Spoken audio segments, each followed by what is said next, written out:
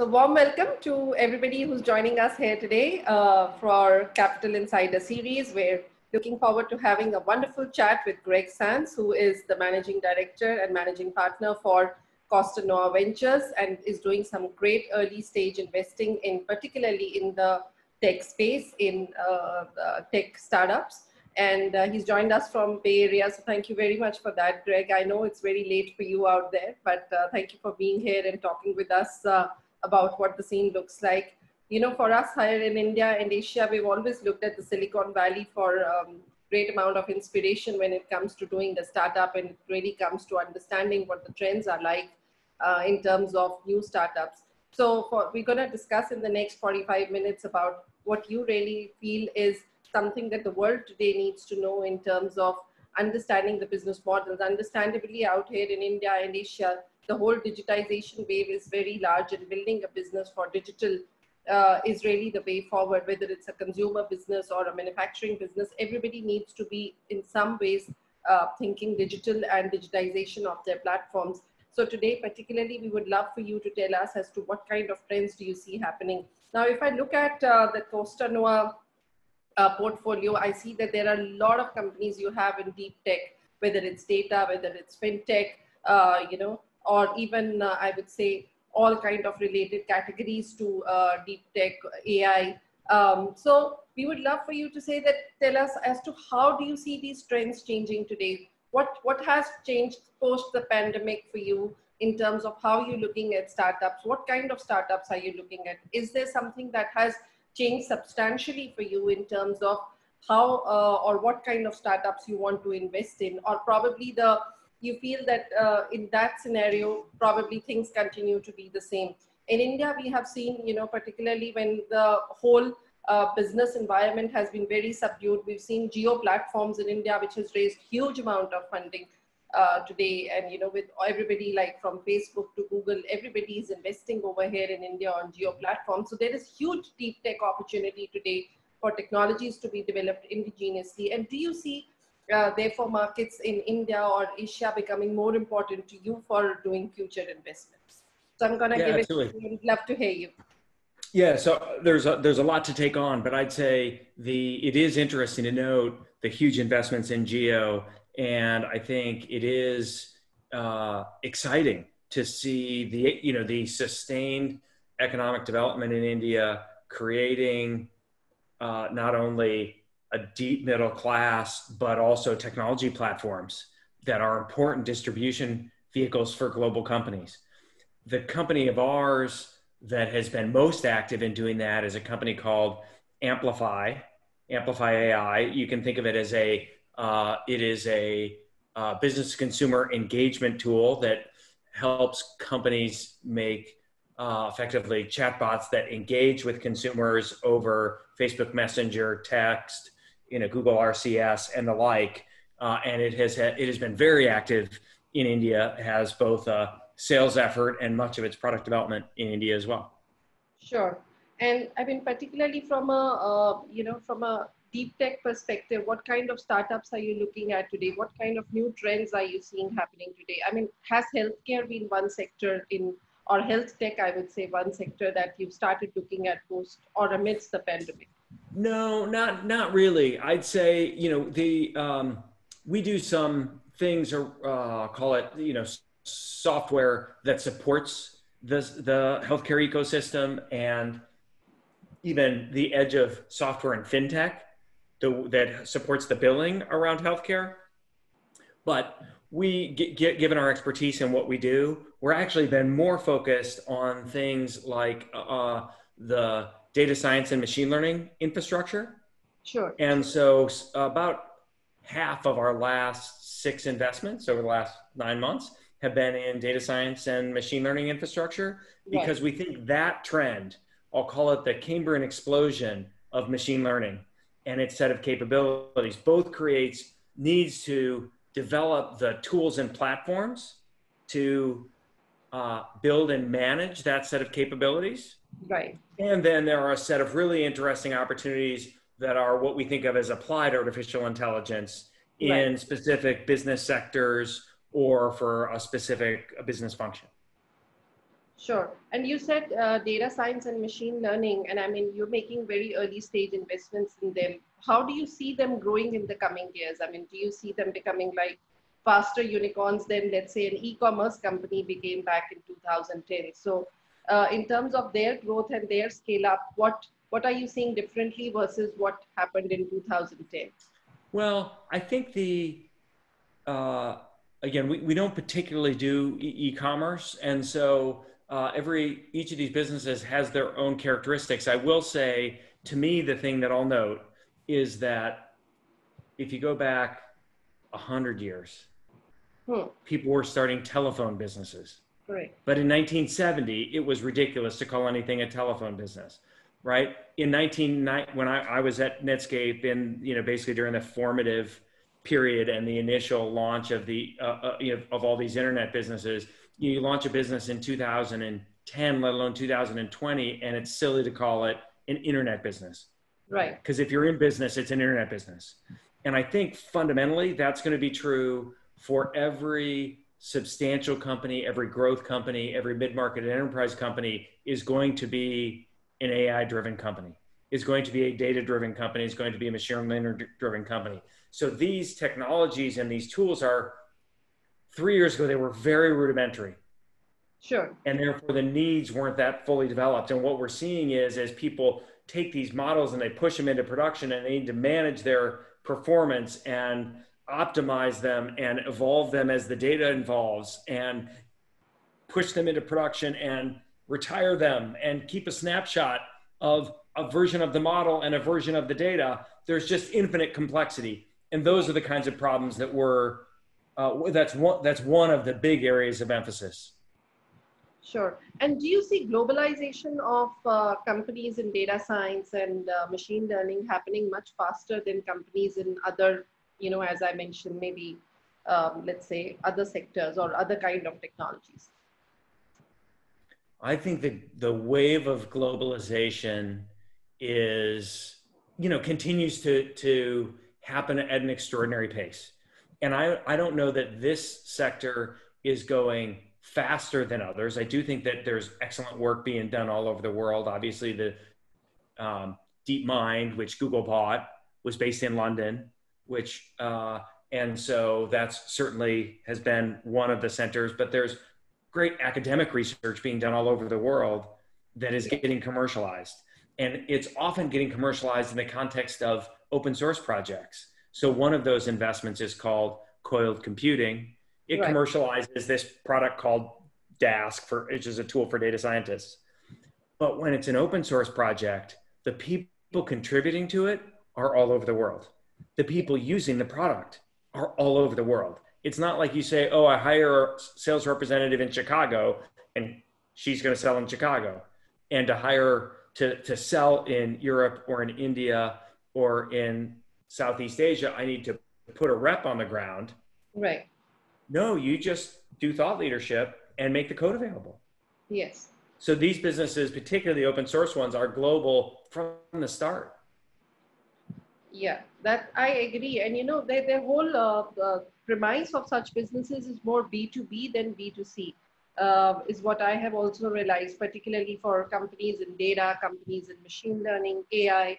So from that perspective, do you feel that companies or startups that are actually getting built in deep tech, they need to look at fundamentally going deep into the market, or do you think there is more opportunity for them to grow via acquisitions or by actually partnering with a larger technology group and being able to provide their product over there? So, I mean, as the number of companies in this area grows, whether it's AI or machine learning or data science, how do you see the opportunity paving out? Do you think there will be more acquisitions or there will be more individual startups who will go on and become much bigger? My view on that has evolved. I think 3 or 4 years ago, I thought more of those capabilities were going to come from the giants. And when I say the giants, I mean Amazon Web Services, Google Cloud Platform, which are the major ones, Microsoft and Azure as well. Those are logical places for it to happen. And certainly companies like Facebook have been investing heavily in their machine learning infrastructure although they don't make it available to outsiders in quite the same way. And I think what's happening is that the pace of development and the evolving requirements are moving so fast that energy is coming from startups. Right. And I think there will be independent companies created. There are opportunities for really substantial data management and machine learning management and data science management companies to be built that can be freestanding independent public companies. Yes. Now, some of them, there won't be 20 of them that'll be independent freestanding companies. There may be 3 or 4 that end up being the aggregators and tie those pieces together. Sure. And I mean, yeah, go on. No, I was also going to just add that I think outside of those categories, in some of the things that we do, there are trends that I think are globalizing even faster. And so we talked about fintech. The globalization of fintech is and the rate of innovation of financial technology, and it's unbundling, at least in the US and probably in Europe as well. These services had all been built, but they're built in the context of the big banks and the big insurance companies, and it's very painful to work with them. And so what's happening is that in the developed markets, the profitable services and lines of business are being basically created outside of the banks with better user experience and faster service. And in emerging markets, of course, many of these services are being created for the first time. And that is a real enabler of the economy. And so I do think that that's one of the exciting trends that we see with challenger banks and startup insurance companies and the like, delivering capabilities to a broad audience all over the world. Sure. So, you're essentially an early stage investor, Greg. So I feel that particularly from your lenses, understanding the founder and what is his larger vision is very important. So let me ask you this, what are the 4 or 5 things, the qualities that you see in the early stage founder that you really sort of say, bang on, this is the guy to put money behind, and his idea and him together would be a great success? What could be those 4 or 5 qualities that you look at? I think this is, of course, a subject of eternal debate, but I can tell you what I have found, and that has worked really well for me is, first, they have to have incredible knowledge of their domain and a curiosity about it and a desire to learn more and to dig deeper. But they really have to come in, for me, I don't want somebody who comes in and paints a big vision. I want someone who can drill down and tell me the nuances and the design choices and why they've made them. So that's one. The second is have to have incredible drive. It often gets talked about as passion, and I think that's a misnomer. I think what people need is drive, because it's going to be hard, and you just got to be able to keep going. And that means literally just a source of energy that will keep you going day, night, weekend. Tenacity. There'll be moments that are dark. There'll be moments where you ran an experiment and it didn't work and it's not quite clear what the answer is. 4, intellectual honesty.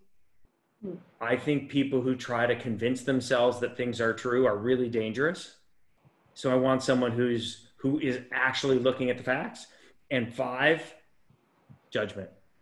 That's the thing that a CEO is going to make 100 decisions in between board meetings, right? And so, the reality is, look, I'm a support, I'm a coach, I'm a mentor, but I'm not there. And so that level of business and personal judgment is just incredibly important. Sure. No, I think those are some great points. And but let me also ask you this, since you mentioned these areas. Today, you have so many portfolio companies, and all those founders in some way are, for while the pandemic has not hit the digital companies in a big way, probably, the physical companies have been more hit by the pandemic. But nevertheless, I think in a business environment like this, everybody is hit to a large or small extent. So what is it that you're telling the founders? I mean, while you brought all the founders on board with all these 5 qualities, nevertheless, what is it that you're telling them today, to optimize their businesses? What is it that they need to sort of do to stay afloat when they're probably not being able to find customers, when they're not being able to maybe even deliver in markets, which are outside their home markets? So how is it that you Yeah. guide your No, I portfolio? mean, so I spent all of March and April, March, April, and the early part of May. This is all we were doing, right? We just were focusing on the existing portfolio and helping people deal with the challenges. And I think the first thing is you can't run out of money, right? The reason businesses die is because they run out of money. Right. And that means, so that's thing number one. You just got to look at expenses, and unfortunately, and that includes personnel expenses. And so almost everybody did some form of furloughs, some temporary salary reductions, sometimes reductions in force or layoffs. And any non-essential spending just stopped. So that's one. The second part of that is for many companies, this is the benefit of having a long-term institutional backer. We led or catalyzed 13 financings in the first 4 months of the year. Oh, okay. To try, right? So you basically both try to reduce expenses and you just lay a little bit more track, right? The second is take care of customers, right? I mean, I'll generalize it. Take care of your people, but that's two fronts, right? One of which is take care of your customers, because holding on to your existing customers is always the most efficient thing to do, right? You can't, but then you also have to take care of your people, right? The people that stay, you got to figure out how to support them, how to take care of their physical health, how to take care of their mental health, understanding that people are dealing with a very challenging environment. And then the third is focus. If people had 3 things that they were going to do this year, cut it back to 1. Yeah. Right? Be really clear about a whole bunch of things that you're not going to do. And the consequence of that is that, on March 7th, which is when we went into lockdown here, we didn't know all the answers. And but we said, okay, you're right. Don't run out of money, plan and replan, take care of your people, focus. And we went through about 2 or 3 rounds with every single company, so that by about April 15th, you could wake up and say, okay, I think we got our feet on the ground. I think we know what we're doing. We got a plan. And it's all working pretty well. Sure. Yeah. And I mean, so let me ask you this way that, the plans of lots of companies who are there in your portfolio or otherwise, out there at large might have stalled for some time, whether it was plans for them to go global or to think or get into a new market or whatever.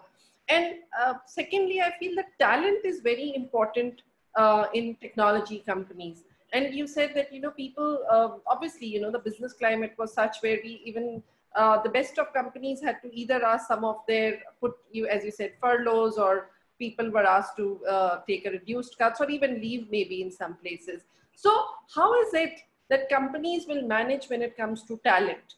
Do you think this distant working or remote working culture is here to stay? And how can we make the most of it? I mean, the best efficiencies, the best optimization can be done within these cultures, so that, eventually maybe this just becomes the way things work, or the way life happens, or companies grow. Do you see that happening?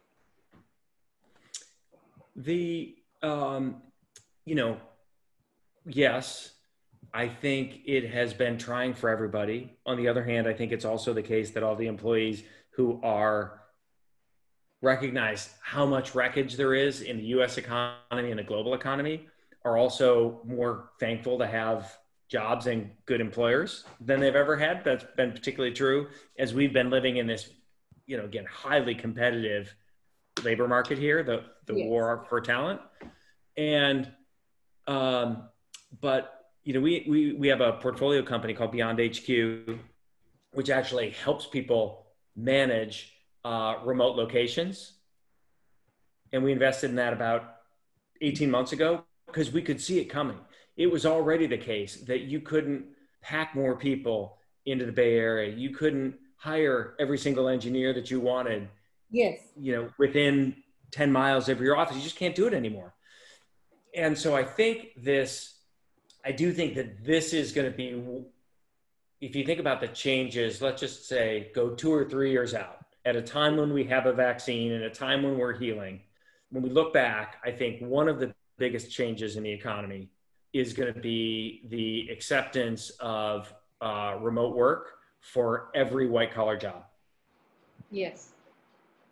And I think it takes different things to manage. To me, the big insight was that people struggled when they're, pick a number, 50, 100, 200 people, and they're all coming to one office every day, to set up a second location, because it really changed the work practices to try to keep people connected and in touch and the like. And it didn't always work very well. But when the flip that switched is that everybody's remote. And when everybody's remote, it changes the culture. It doesn't happen at the proverbial water cooler. It's written down, and it happens in Slack. It happens in collaboration within the workflow. Otherwise, it doesn't happen. Yes. And so the business processes have just flipped. Yeah, that's true. But I also feel that, the founder, when you probably chose him to make an investment, you never looked at him as a quality to be able to manage a remote team. It was never there as a quality which might have been seen by an investor. Now, how are you training the founders to be able to do that? What is it? How do they upskill themselves today to, manage a team which is pretty much spread everywhere? And, I was talking to the CEO of Virgin Hyperloop the other day, and he made a very good point. He says, we are in some ways we are in some hardware business. So unless we're all sitting together, it becomes hard to put everything together.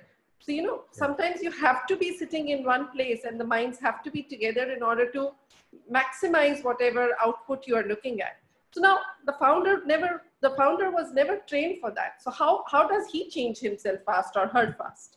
Or her, exactly. I think one of the things that I didn't include in the list of 5 things wrongly, is this idea of a growth mindset and a desire to always be learning and building new skills.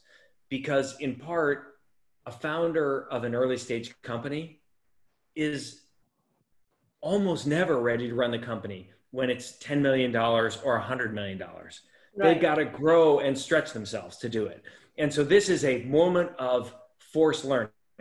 And I think a lot of people can go through the transformation and come out the other side with this new set of skills. But it takes work, right? And it takes struggle and it takes experimentation. So we're fortunate to have at our firm at Costanoa, we've got an operating team, right? So we've got 3 full-time partners in marketing, sales, and talent who, amongst them, they probably run 20 learning labs a year. Now, those all used to be physical. We used to host them in our office. Absolutely. And now, of course, they're principally virtual. But over this last 4 months, much of that has been around managing in crisis, around transitioning to remote work, around building and maintaining cultures in environments where nobody sees each other. And so, by the way, I think it's the 55 companies that I know well, I'm amazed at the transformation. And It's mainly going very, very well. Sure. Greg, we're getting some questions also. So I'm going to probably ask Murali Bardwaz to maybe ask his question first. He's in fact put about a couple of questions, and then Anupriya Roy. Can we please then have them on the screen?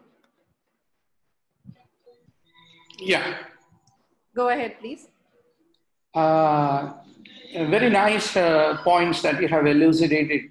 So my question number one is, should the startup need to be revenue positive for a angel or a VC to invest? What is your criteria?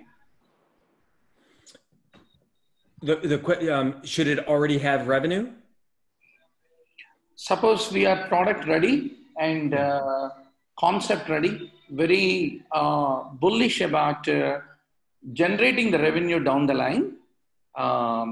We are only product ready. Still, is it a good time to go to the VC to showcase to, based on the projections to raise the money, or you think that people invest money only when we are revenue positive? Well, so I can only speak for ourselves, and obviously the majority of our companies are in the U.S., and those that aren't have been Canada and Australia and Switzerland so far. In general, so we do invest as early as company formation. So sometimes in products that haven't been built. Now, those are rare cases. They're cases where often we know founders, or it's a problem that we've studied and we know very well. One of the things that we pride ourselves on is being willing to go sometimes do customer discovery with founders so that we learn together what the requirements are. And we can figure out how big a problem is before customers are always using the product. Now, that said, there is no doubt that it is easier to raise money when you're already generating revenue. When you've got referenceable customers who will say what they're using the product for and how good it is and how much money it saves them. So I would say the most important thing is to have done that customer research, right? Not built it for yourself sitting in a lab. And then it's possible to go share some of that research with investors and say, this is why we built it this way, and this is why we think there's lots of demand. That'll help. But I think having a handful of customers using it will be even better. So yeah, I think there are some products for which it is difficult to build the revenue. For example, WhatsApp, like social networking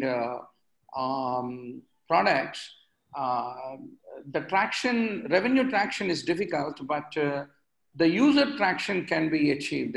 So does a VC equally respect a user traction synonymous as equally good as revenue traction? So it depends on the VC and it depends on the market. So I think for the most part, early stage consumer VCs don't have a choice, right? They have to be willing to invest in traction that they hope will be monetized someday. On the other hand, we don't fundamentally invest in consumer businesses. We principally invest in business to business environments, and exceptions have been in education technology and fintech. So, for example, we led the Series A at Springboard, which is career transformation, particularly for people in data science and in UI UX design. It has a significant India footprint, again, both on the go-to-market side and on the product development side. But in that case, it did already have revenue. So I think user traction can be really impactful. In our world, the place where we see user traction, but are still a question about what the path to monetization looks like, is principally in and around these open source businesses. And that is the way a ton of software infrastructure is being built these days, is in open source. And it has some of those very same dynamics. Thanks for your questions. I appreciate it. Yeah, thank you. Yeah, can we have Anupriya online, please? Yeah. So I have this question that in the initial steps, how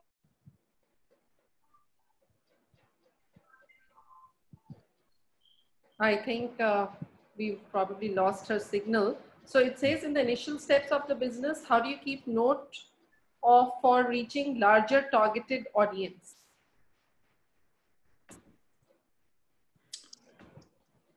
Anu, can you unmute and ask your question, please? Yeah. Can you hear me? Yes. Yes, you can. Go ahead. Yeah, so I have this question that in the initial steps of the business, what should we keep in mind to reach a larger based audience, our targeted customers? Well, thanks for your question. And it can be slightly different in different markets, but I would say in reaching a large audience and a broader set of customers, certainly one of the things to do is to begin and build thought leadership in your category. And it certainly is the case that blogging and content marketing and social distribution of that can be very impactful in building a distribution channel. And you may not yet have the product to roll out through that distribution channel, but that certainly is a significant way to start. In fact, this evening, I talked about these tools for data science, and I was watching Coil Computing is one of our companies, and they have two of the founder and their head of marketing, and they decided that the best format for them was to do a YouTube channel and for the two of them to lead people through capabilities of product and to banter back and forth. And it's a little bit like the way my son watches Twitch. So part of what's interesting to me is you can innovate around the formats, and the formats where you're likely to find your audience and where you can really showcase what you know and the capabilities of product. Sure. Let me ask you this. Thank you for your answer. Thanks, Anu. Now if you're investing in a newer market, let's say in a market like India, you've largely been investing in Bay Area and in the US, where you've typically looked at. But, if you, let's say, find something interesting happening in deep tech in India or in somewhere in Asia Pacific, how is it that you will judge? I mean, and considering that right now we're all sitting so distantly and not even being able to meet each other, only virtually perhaps. How are you going to judge a founder? How are you going to make your decision as an investor? And I mean, would you say that, okay, if it's come from a recommendation from an angel investment group and therefore it becomes a better choice for you to make investments? And I mean, so how do you, and I mean, in India, there might be a lot happening in this space at this point of time with Jio having raised so much big investment. There's going to be a whole big movement or a revolution that will take place in deep tech India, and already see a lot of young startups working or doing a lot of work with you as a customer base in mind. So how, as a founder in early stage tech companies, are you going to make a decision to invest in a startup based in India or Asia? Well, I think and it's very hard. So we have made investment decisions that have been done completely in the COVID era. We have made investment decisions in one founder that we have never met face to face in the COVID era. And I think that actually teaches a fair amount about how to do that in remote geographies. So in prior cases, in all of the cases that are international examples, those are markets where we have co-investors and we know people that we can triangulate with, and we have met the founders. Often they've flown to us to do a Silicon Valley tour, but at some point we've gone to them before investing. But I think we have learned to do a fair amount of that evaluation of a person, right, in these Zoom conversations. And it is, so we try to use sort of universal standards to do that. I think the other thing that I'll note is that a great many businesses, this isn't true at company formation, but in businesses where you've gotten going, I mean, the honest answer is you push stuff to GitHub and we can evaluate what's in GitHub. We can evaluate the traction in adoption of the product. You start selling stuff to customers and you push the data directly out of what you're probably using as, QuickBooks at that time or Xero. So the availability of the, so we want to see revenue growth. We want to see customer acquisition. We want to see customers renewing. And so in relatively early stage businesses, and there have been some extraordinary ones that came out of, geographies that aren't very close to Silicon Valley, where people just ship product and signed customers and renewed customers and expanded customers, and it's all in the data. And, so it's hard to make that kind of decision in a 3-week investment cycle. But boy, you get to watch that over 6 months where people say, this is our plan and this is what we're going to do. And then you can see the atomic data there. That's plenty. Sure. Yeah, no, I completely agree with you on that. We've got another question from a person who says, what is your take on the edutech sector? Because we've seen edtech rising in the pandemic across the world and online learning becoming the way to go. So how do you see the scope of this sector expanding in the Yes, I think the cause of digital education has been advanced a decade in about 3 months. I agree. And I say that, by the way, I'm quoting my younger sister who works at Coursera, who is among the experts in the category. And we have, so we made 4 venture investments in the education sector. 2 of them are companies that we've already sold. One to Cornerstone On Demand, one to a private equity buyer. Springboard and Quizlet are two beneficiaries of this environment. Quizlet is the world's favorite tool for building foundational knowledge, and everyone is remote all the time has accelerated its, it was born in the US, actually started by a sophomore in high school at Berkeley High School trying to learn vocab for his French lessons. Right. 12 years ago. And so it's got its strongest growth here, and it's really helped expand globally. Right. I talked about Springboard already. Right now is the time when people know they need to transform their careers into digital careers. Absolutely. And so doing it in 6 weeks, instead of taking a year or 2 years of graduate school to get a master's degree in data science, is faster, it's more efficient, it's less expensive, it works as well. People, the payback is immediate. It comes with a job guarantee. So these things have been swept up. And to me, those are the I'll call it the professional education and the career development is frankly mainly going to happen in the context of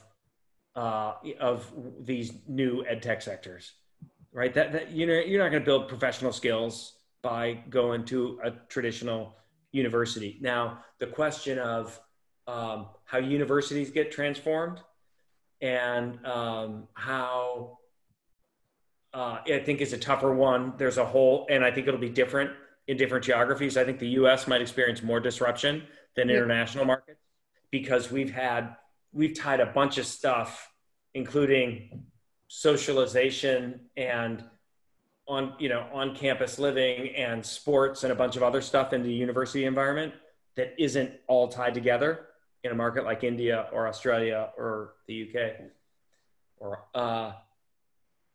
And I think the question, but K through 12 is really hard. There are some firms that have done a really good job with tools that they sell into K through 12 environments. Right. But I think we all know that the under 10-year-olds trying to study on Zoom isn't working that great. Yeah. Right. It just isn't working that great. And that's just a matter of mental and psychological development.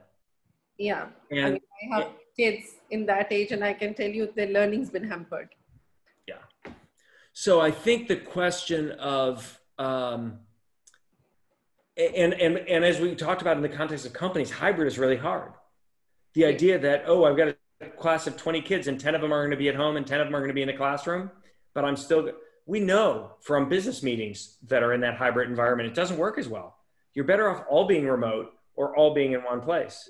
So there's, I think there's a lot of transformation coming for that sector. It's coming very fast. And I am really excited about the set of things that we can do for adults in professional education. That's the thing that I absolutely know, and that I know we can invest in, and I know we can build really profitable businesses that serve people well, that deliver extraordinary value. Correct.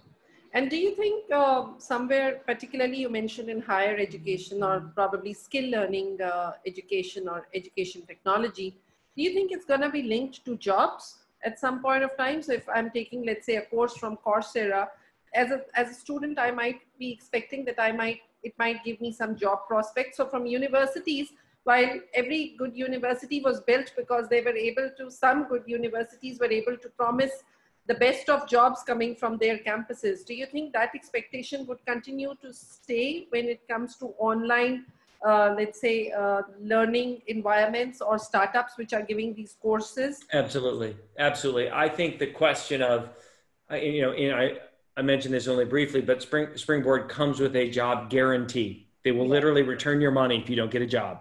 So they have to be meeting the needs of employers and helping connect people to employers. Otherwise, the business won't work. And I think that is the future. I think that is the way that it's going to work. And it is I think that partly is the way that the people in that education space are, part of their market is the employer. Right. And so they need to be adaptive to the skills required and the places where there are job openings. And part of their market is the, particularly in these professional educations, for the students, in product management, we used to talk about what's the job to be done, right? For a student trying to transform her career in data science, the job to be done is to build a foundational set of skills, get a recognized degree or certificate that validates that, right, and get a job. Sure, absolutely. And without the third one, you haven't completed the job. Yeah, that's true. So that's going to be more important. And I think what you said about universities getting disrupted, that's where the disruption is really going to start from, because which campus is going to ensure your better job will actually take all the good students away. Yes.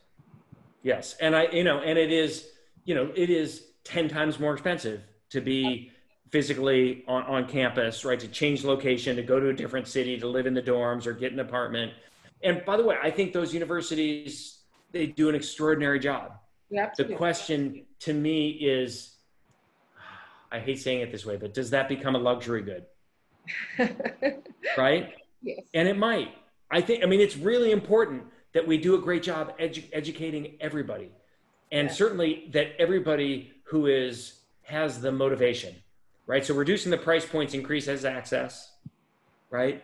We want access for everybody. We want it to be financially accessible. And that's frankly just world positive. And the existing universities, they do extraordinary work.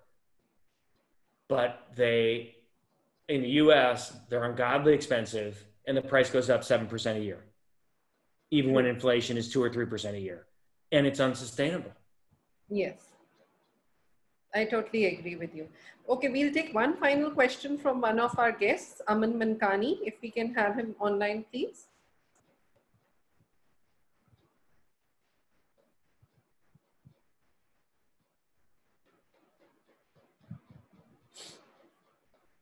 Okay, let me ask his question, Greg. It says that what trend is being observed by international investors in India today? What are the sectors that are best to invest at this time and which to avoid? Okay, I think he's an investor. Yeah. Well, I think that the single biggest, to me, there are two answers to that. And you're an expert on India, and Aman is an expert on India, and I'm not going to purport to be the investor in India, but I do think that there are many things that are hard. Moving products around is hard, right? Getting groceries into people's hands is hard, but enabling financial products that are universally available and into the hands of especially the emerging middle class, but broader over time. And I think that actually removing the friction from those is an extraordinary opportunity, and it is good for the economy, and it improves people's lives and gives them access in ways that they haven't had. So that's certainly one. I think it's also right to say that there's been this obvious rapid expansion of mobile phones and connectivity over the last decade in India. And with all of this money coming into Geo, I think the idea of the mobile platform, yes, and all of the things that ride on a mobile platform, some of which, of course, will be financial products and payments, some of which will be gaming environments, some of which, like our company Amplify does, will be taking existing brands and media and e-commerce companies and helping them acquire customers and engage customers in and around that environment. And so to me, those are the two things that I would be focused on. Sure. So I think I will not take more questions here. While there is one question, is that how do you see social entrepreneurship changing now post the pandemic? Do you think it's going to become more important, impact funding, or do you think there are going to be different rules to it? Somebody sent it over Facebook. Yes. I think social entrepreneurship has been building for 20 years.